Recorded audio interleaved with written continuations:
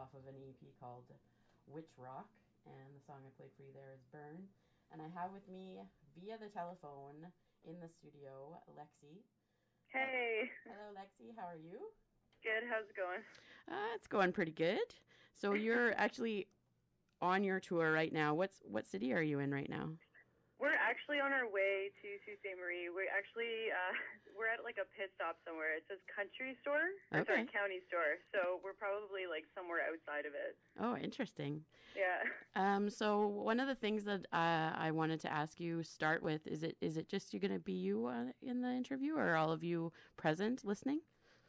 It's only going to be me because if I put it on speaker, the sound's going to get all wonky. But Okay. they'll probably be yelling some things. Well, that Normally, sounds if I good. screw up, that's what they do. Okay, well, that's good. I thought maybe you should introduce each member of the band, just in case people don't know who you are. And like we were talking before, it's been a couple years since you've been in Thunder Bay, so that way, people would get to know who's going to be here tomorrow night. Okay, so I'm Lexi, and I play vocal and guitar. Play vocal. I sing. I play guitar. French plays bass. And Nadia, she's drummer. Great. And I was doing a little bit of research about you guys, and one of the things that I had no idea about was that you started really young. Yeah. Like really young. I know. And that's, to me, like I've this year I've just started running these workshops with young teenage girls between the age of 13 and 17, and I'm teaching them how to have their voice, Yeah, and that's so important, especially like around that age.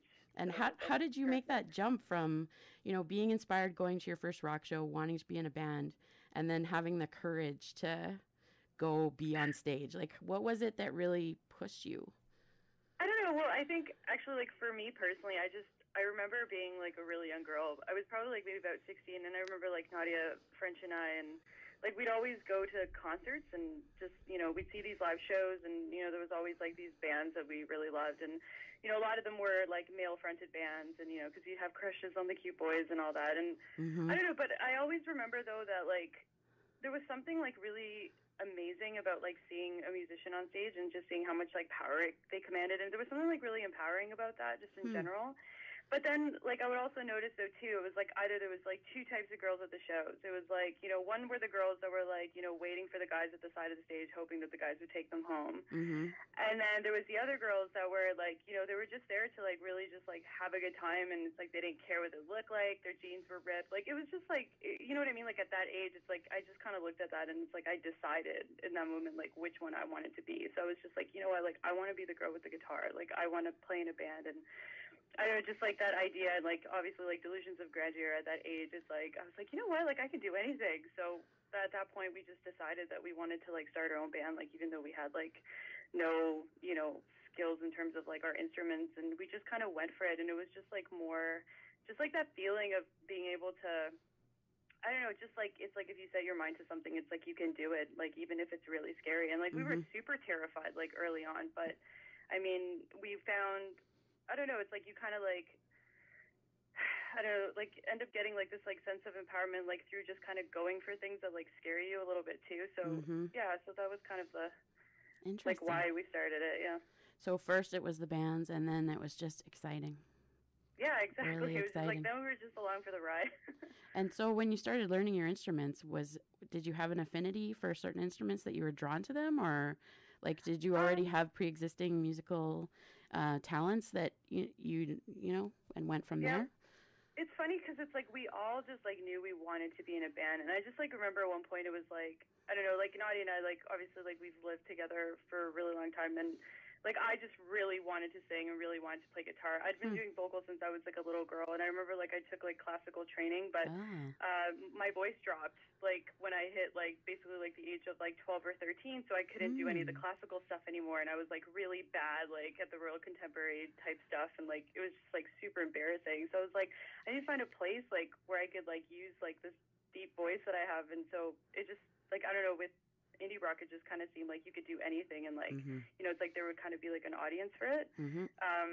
But yeah, like I don't know, I just remember saying like, Nadia, like you should play drums. Like I mean, first of all, I never had like the balls to ever play drums, 'cause it's, like, that's like a tough instrument. And then Like originally when we first started the band, there was like 4 girls, and the other girl, like she left the band like before the band even got signed. So French was actually like forced to like learn bass in like 24 hours. Wow. And she had always had like a I guess like a love for bass like at that point, and it just kind of like happened in a way. Like it wasn't really anything planned. Like we just like really knew at that point that we really wanted to be in a band because we thought it was cool.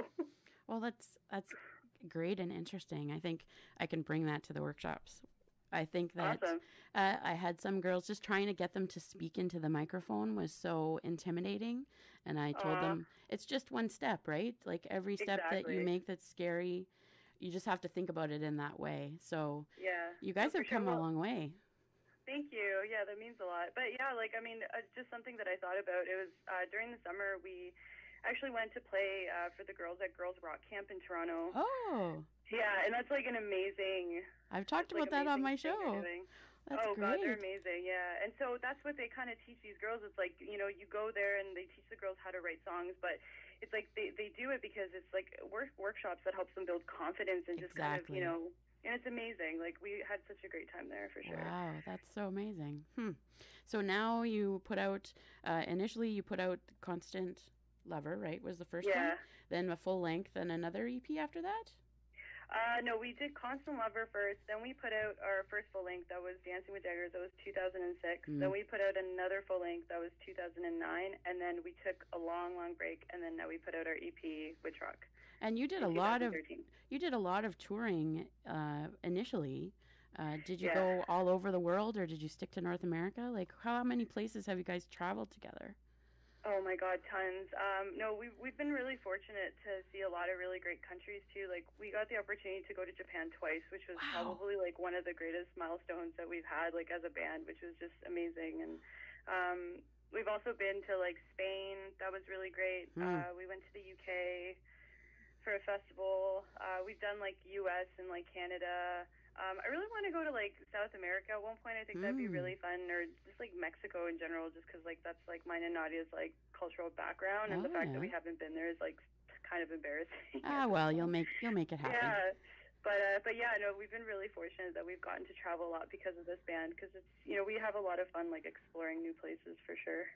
Did you ever have a moment when you were on tour and you were opening for a band and you got kind of the fangirl moment where you were nervous that you were opening for them? Oh man, well, for me there was like one moment I actually remember. It was, I don't even remember how long ago this was, but we were in Vancouver and we were opening up for Sloan.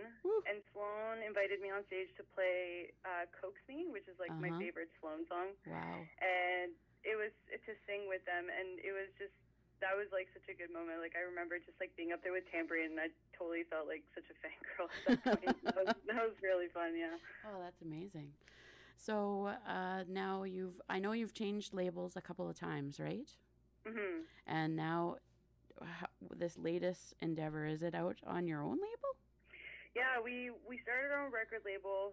It's called Splendor House Records, and it's distributed.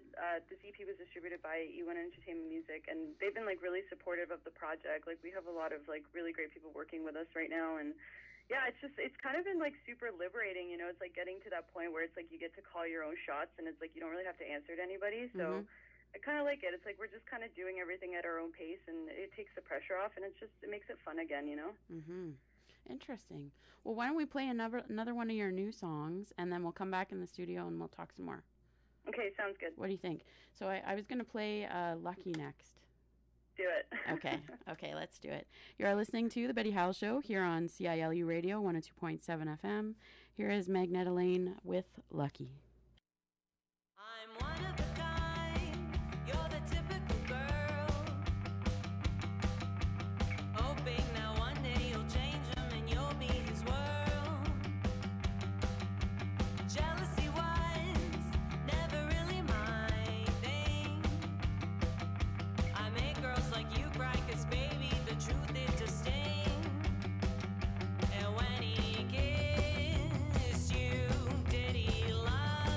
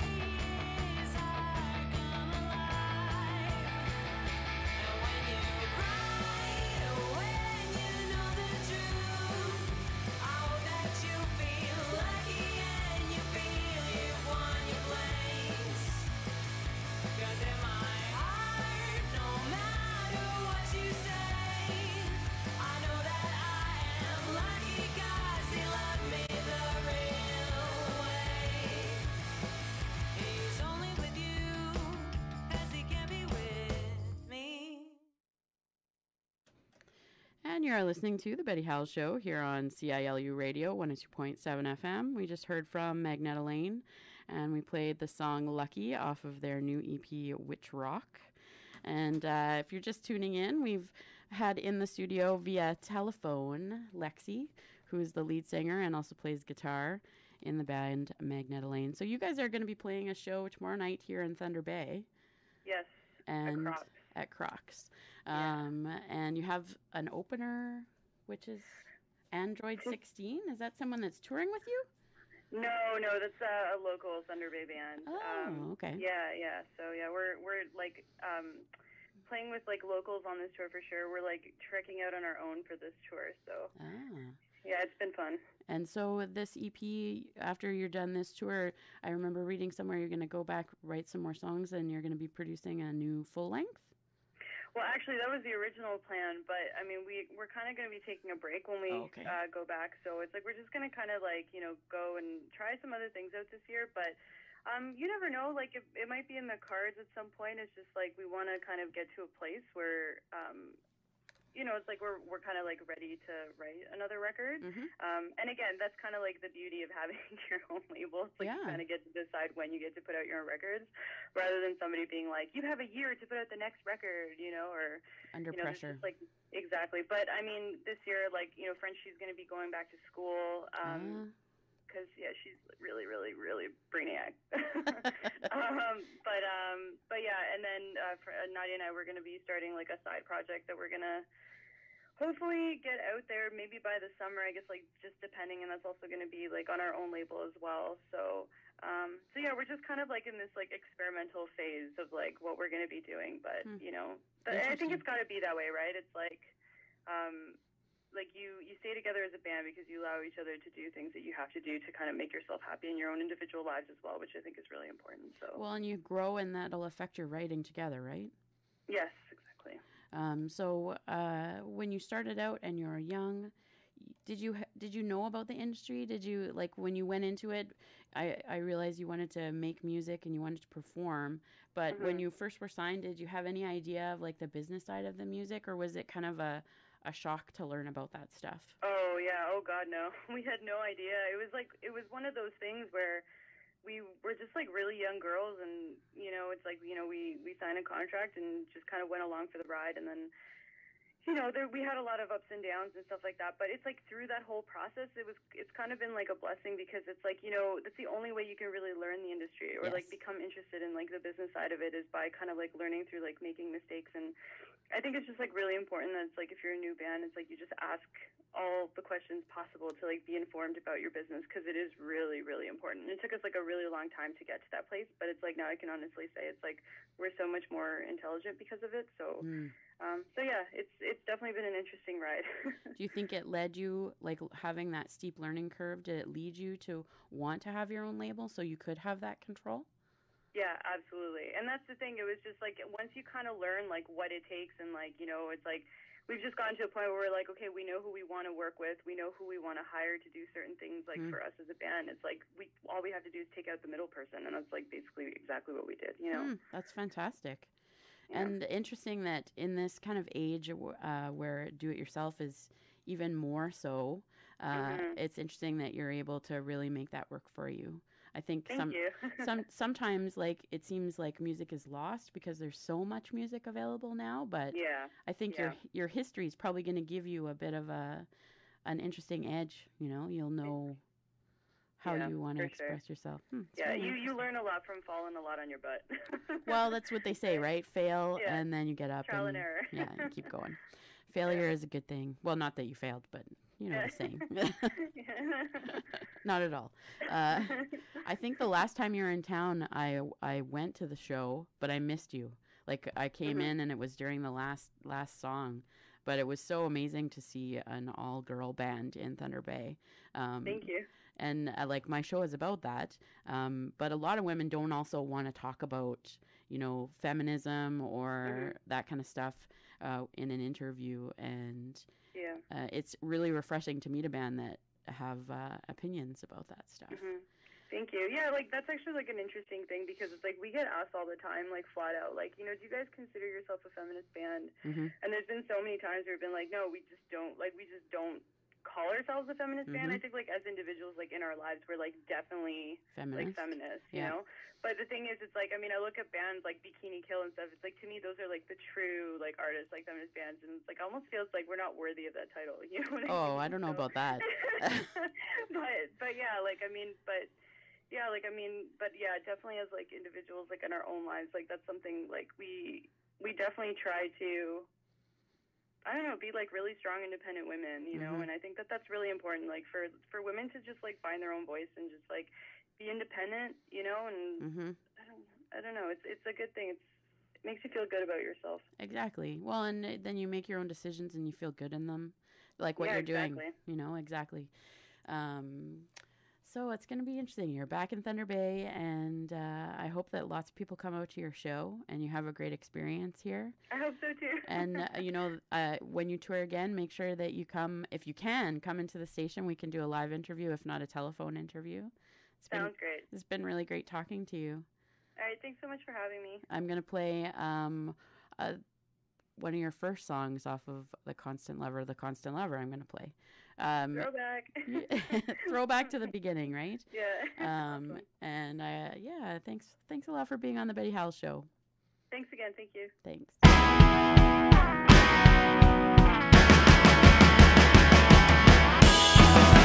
Heard about this girl before.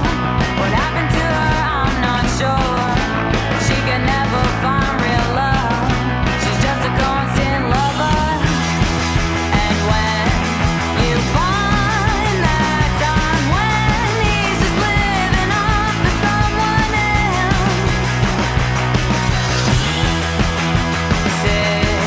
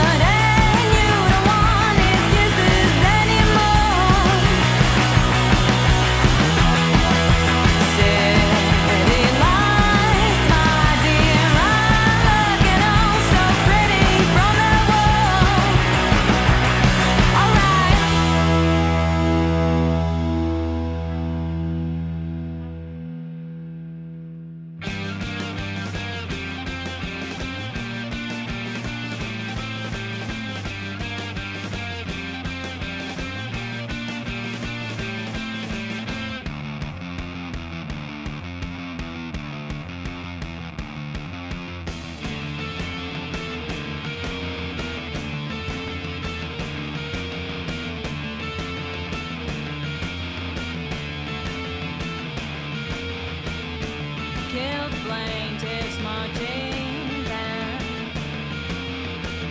has conjured up the devil's hand.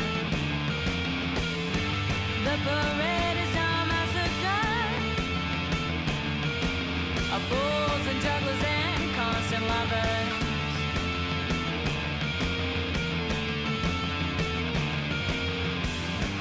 Don't you believe in what you see? Don't you believe in me? Follow me. See it at the world. Don't you know we're finding?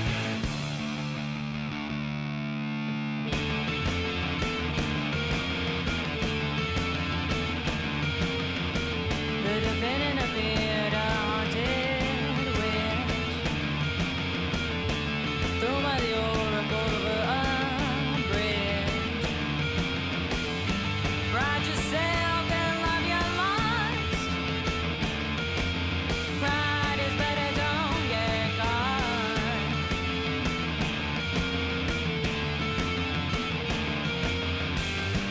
Don't you believe